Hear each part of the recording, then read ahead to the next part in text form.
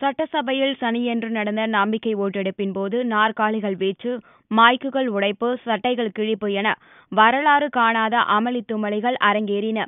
இது பற்றி ட்விட்டரில் கருத்து தெரிவித்த நடிகர் கமலஹாசன், வாழ்க ஜனநாயக கேலி கூத்து என தெரிவித்துள்ளார்.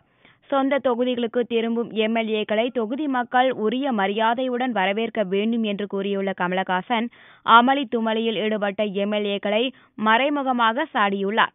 ராஜ்பவன் தமிழ்நாடு@gmail.com என்ற மின்னஞ்சலுக்கு தங்களது மன உளைச்சலை தமிழ் மக்கள் அனுப்பலாம் என தெரிவித்த கமல், ஆனா மரியாதையா பேசணும், அது சட்டசபை இல்லை, கவர்னர் வீடு எனவும் வஞ்ச புகழ்ச்சியுடன் கூறியிருந்தார்.